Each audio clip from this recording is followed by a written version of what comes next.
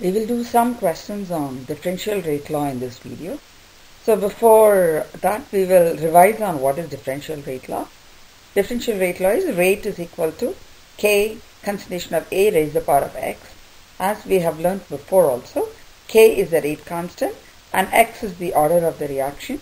And order of the reaction is something we determine experimentally, and it has nothing to do with the stoichiometry of the reaction.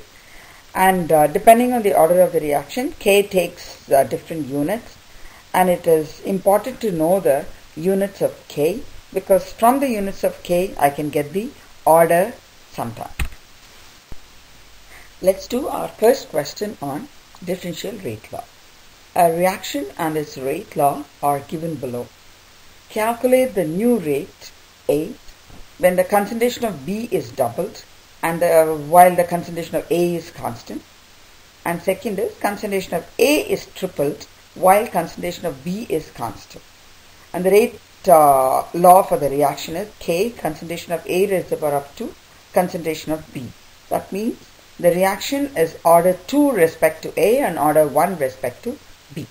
So let's handle the first question. In this case, the concentration of B is double, concentration of A is constant.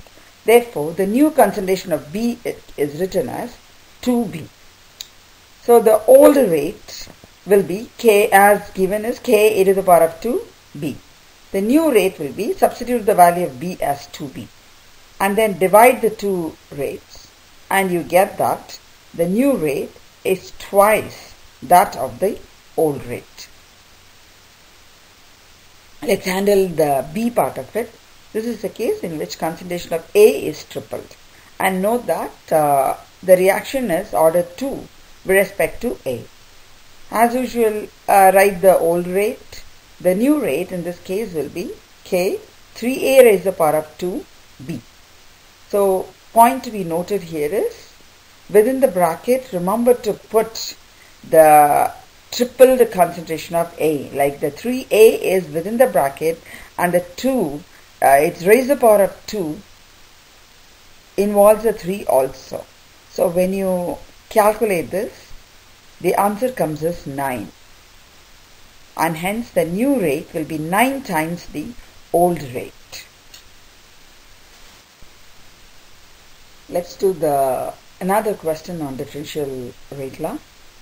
The rate constant for a reaction is 4.65 mole liter inverse second inverse. What is the overall order of the reaction? This is basically a very simple question. The only thing you have to remember is the unit of rate constant is given. And we know that, as I keep saying, the rate constant's unit is related to the order of the reaction. Refer to the table. You will see that the unit K mole liter inverse second inverse belongs to zero order reaction. Hence, the order of the reaction is 0. We will do another question now.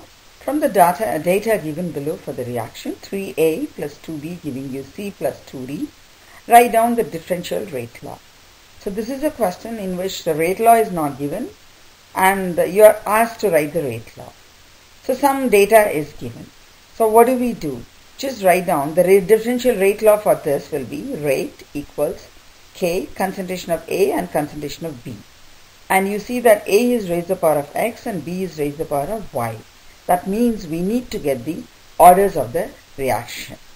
So unless and until I get the order of the reaction, I will not be able to write the differential rate law. So in order to get the orders, look at the table given. You see that when the concentration of A is kept constant, like trial 1 and 3, concentration of B is doubled. And there is another one in trial 1 and 2, when the concentration of B is kept constant and concentration of A is changed. So using these, we will be able to get the orders. So if I divide rate 2 by rate 1, the order Y or the concentration of B gets cancelled and I am left with 3 equals 3 to the power of X. And hence X is equal to 1, or the order of the reaction with respect to A is 1. So to get the value of y, divide rate 3 by rate 1 and I get the value of y equal to 2. Hence the rate of the reaction is K, concentration of A raised to the power of 1, concentration of B raised to the power of 2, and the order of the reaction respect to A is 1, respect to B is 2, and the overall order is 1 plus 2 equal to 3. So we will do one more question. From the data given for A plus 2B giving you C, calculate the order of the reaction and also calculate the rate constant. And a table is given with different trials 1, 2 and 3. And note down, in this case, they are not asking you to calculate just the order, they are asking you to calculate the rate constant also. But we will proceed similarly. We will first get the order of the reaction using the different trials. So the equation is rate equals K, concentration of A raised to the power of X and concentration of B raised to the power of Y, and we are trying to find out X and Y. So if I divide rate 2 by rate 1, concentration of B gets cancelled and I get the order X as 0, or in other words, the reaction is independent of the concentration of A. And then to get the value of Y, divide rate 3 by rate 1 and the concentration of A gets cancelled and I am left with Y, the value of Y as 2. So the overall order of the reaction is 2.